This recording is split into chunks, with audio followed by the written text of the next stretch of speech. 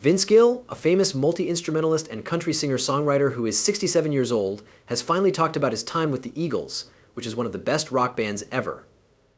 In an honest and rare moment, the famous country music star talks about his personal struggles, the problems he kept hidden, and the shocking truth that changed everything about performing with Don Henley, Joe Walsh, and the rest of the band. What has he been keeping secret the whole time? Why did he choose to speak up now? We might never think of the Eagles the same way again after hearing what Vince has to say. Let's get started. Before we get into Vince Gill's amazing career in more depth, let's take a moment to learn about where he came from and how he joined the legendary Eagles. The story starts in a small town and then goes in strange directions. The Vincent Grant Gill of today is a legendary person in American music. Someone who plays music, sings, and writes songs is well known. He did, however, start out small, like many artists do, before he became famous. When Vince first started out, he played with a few country bands in the area. Even though he worked hard on this field, he didn't become famous until a long time afterward. In case you didn't know, Vince Gill has been a big name in the music business for more than 40 years. Before becoming a famous solo performer in the country music business, Vince started out in bluegrass bands. Vince Gill is known for his powerful lyrics, skillful guitar playing, and soft singing. He has won 22 Grammy Awards. He has worked with many artists such as Reba McEntire and Dolly Parton. Even though his roots are in country music, he finally joined the Eagles because he could play a lot of different kinds of music. Let's go further to find out where it all started. Vince Grant Gill was born on April 12, 1957 in Norman, Oklahoma. He was the youngest of 3 kids in the Gill family. Stan and Jareen Gill, his parents, had a big impact on how he felt about music. Stan was not only a judge, but also a very good artist who could play the guitar and the banjo. Vince became interested in these instruments because he took the time to teach him how to play them. Jareen loved music just as much as she did, and she could sing and play the harp. As a child, the Gill house was always full of music. The Grand Ole Opry would often play on the radio, so the whole family could enjoy country music. They also liked modern rock and roll, which let Vince hear a lot of different kinds of music. Besides singing, Vince also became interested in golf, which is a hobby that both of his parents share. Vince found his grandmother's guitar when he was a little kid. He really began his quest when he was 5 years old and learned how to play Old Shep on it. When he was 8 years old, he and his half-brother Bob started singing together. They did a cover of the Beach Boys' song Long Tall Texan on a local radio show. Do you not think that must have been wonderful for him? Vince learned to play the guitar with Jay as he got bigger. Julian Atkins, a musician from the area who helped him get better. When he brought his guitar to school for show and tell, he even played songs like The House of the Rising Sun for a good time. As a kid, Vince learned to play the bass guitar, the dobro, the violin, the banjo, the mandolin, and other instruments. Vince became more interested in bluegrass music after making friends with the son of a person his dad knew. Vince became more interested in bluegrass music after meeting a new person who played the mandolin. He took a chance when he decided to become a bluegrass performer after high school. He even formed his own bluegrass band called Mountain Smoke. Interesting fact, Mountain Smoke used to open for the hard rock band Kiss, but the show didn't go as planned. The crowd began to boo and throw things at them. When Vince replied, he was very angry and gave the crowd the middle finger and even mooned them before storming off stage. You may be wondering how this young, wild artist from Oklahoma turned into the Vince Gill we all know today. What would you say about his story? From 1997 to 1998, Vince got his first taste of popular fame as the lead singer of the soft rock band Pure Prairie League. It was a very important day for him. He not only sang lead on the band's well-known song, Let Me Love You Tonight, but he also wrote songs for them. Because of this, he got better at what he did and became well known in the music business. After his time with Pure Prairie League, Vince took a short break. He played guitar for the Cherry Bombs, who opened for Rodney Crowell. The experience was useful, but it only led to bigger projects in the future. In 1984, Vince decided to go after a future as a solo country music artist. He was ready to make the move, even though it was risky. Vince worked with RCA Records Nashville for a while and made records. Even though he was having some problems and only having some success, it didn't bother him. He didn't give up and kept going. In 1989, he signed with MCA Nashville, which was the start of a new part of his work. That would make everything totally different. When I Call Your Name, Vince's first record on a major label, was the start of his big break in the early 1990s. This record changed everything for him and made him famous. Vince had an amazing 65 songs that made it to the top of the Billboard Hot Country Songs chart. He was happy to have 4 singles. Each of these hits, which came out between 1989 and 1994, cemented his place in the history of country music. But that's not all. It worked out well for Vince as a featured act too.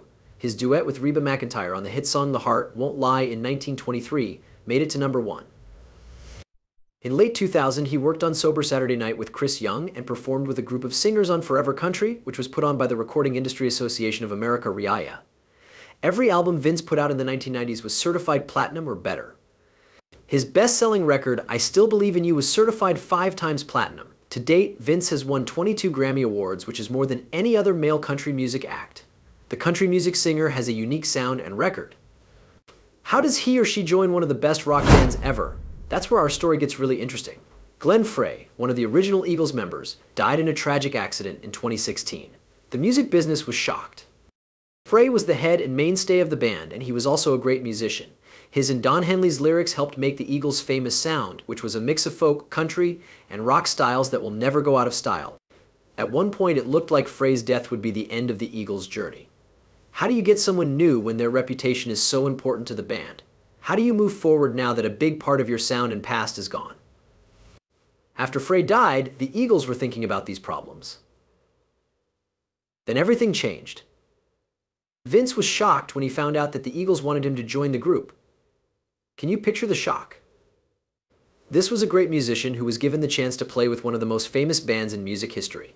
The Eagles shocked everyone in 2017 by saying they would still be performing live and that Vince Gill and Glenn Frey's son, Deacon Frey, would be joining the group. How is it possible for this to be true?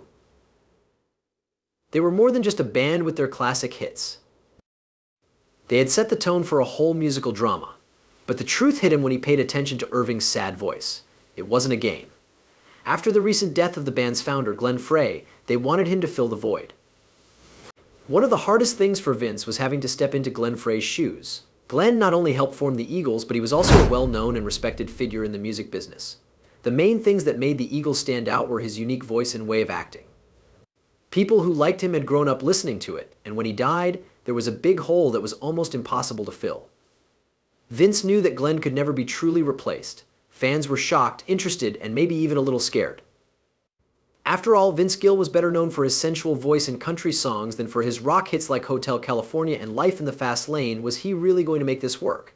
But those doubts went away as soon as Vince took the stage. He was the only one who could fill Glenn Frey's role. Vince, on the other hand, brought his own voice, style, and deep love of music to the mix. And fans, they loved it. That's when Vince finally asked himself the question he had been thinking about the whole time. Why did they pick me? It was an unexpected answer. Don Henley, co-founder of the Eagles, said that Vince was the only person they had looked at for the job. He admired Vince's singing skills, his honesty, and his interest in the band's past. This was more than just filling a job opening. The whole point was to remember Glenn and keep the Eagles' spirit alive. But the best surprise was still to come. Vince learned that answering the call meant signing up for a new adventure, not just taking Glenn's place. For the change that was coming, he had to get ready. At this point, things start to get interesting. As this job went on for a very long time, Vince didn't say much about his time with the Eagles. He did some interviews, but until lately, he hadn't really talked about the emotional side of things. Vince Gill has finally talked about what it was like to be in the Eagles. He is 67 years old. In a recent interview, he talked about the stress of joining the group and how he honors Glenn Frey's memory, while also adding his own sound to the music. I have to say that at first it was a little scary. After all, these songs have been around for a long time. Glenn had such a big effect on it, and I know how important his input was.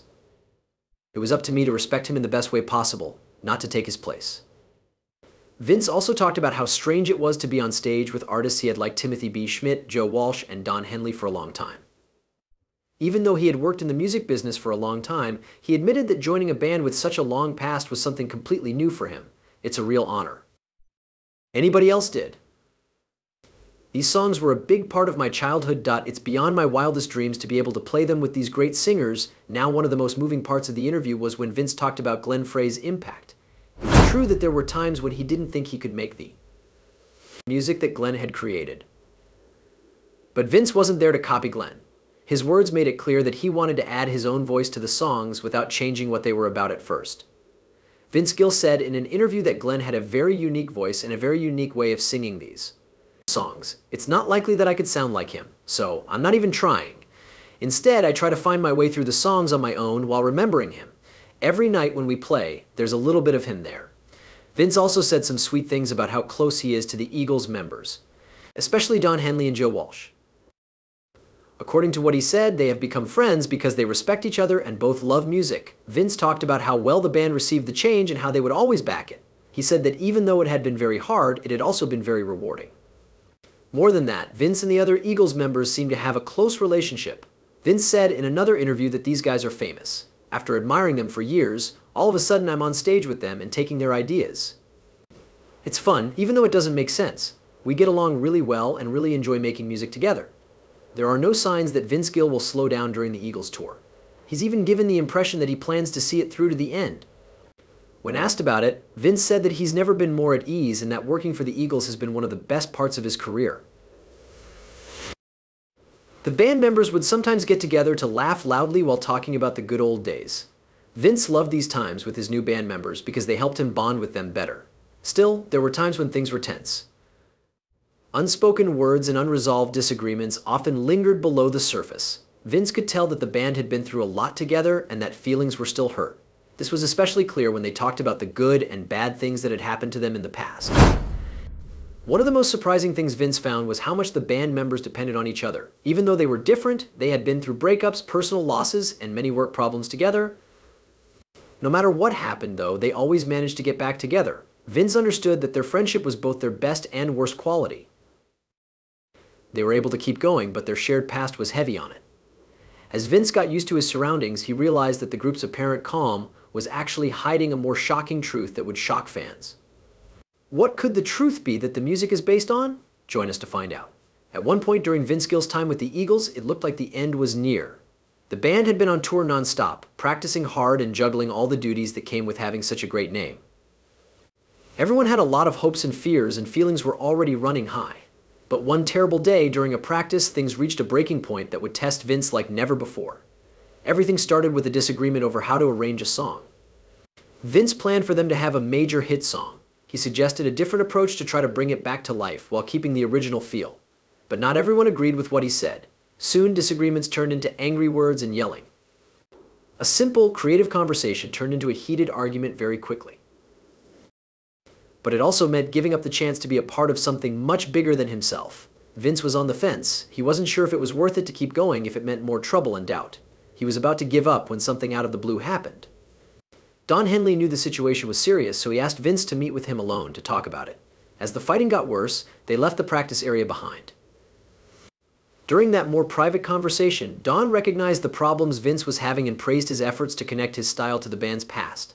They were honest about how upset they were with each other, and felt free after expressing their true feelings. During their open conversation, they realized that beneath the stress, there was a desire to make something important together and a love for the music that had brought them together in the first place.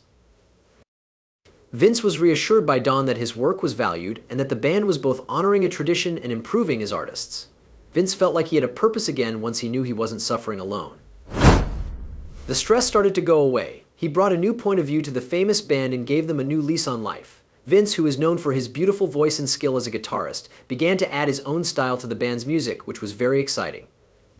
People soon saw how much he had affected other artists, especially in live shows and new takes on old favorites.